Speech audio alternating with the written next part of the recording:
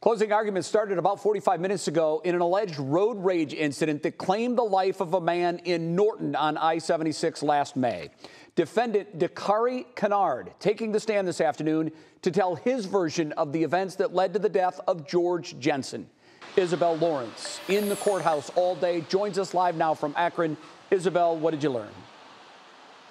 Yeah, well, Jay, those closing arguments wrapped up just minutes ago here. And like you said, today was all about Kinard. He took the stand himself, and he shared in his own words what he says happened leading up to and right after that shooting.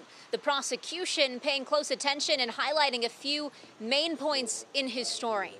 So in their line of questioning, the prosecution emphasizing the point that Kinard fired a gun, resulting in the death of Jensen while they were driving on the roadway with other drivers present. The prosecution also asking Kinard about whether he called 911 about this incident.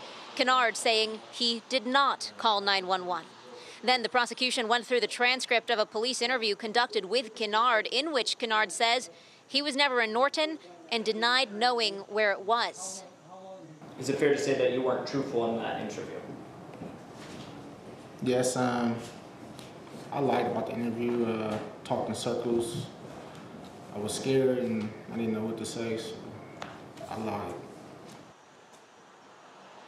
Kinard said he was afraid and acted in self-defense during the shooting and says that he was in shock after this happened. Now, stay with us. Still ahead for you on 3 News at 5. Hear more from Kinard in his own words, again, about what happened that day on the roadway. Jay? Isabel Lawrence reporting live in Akron tonight. Isabel, thank you.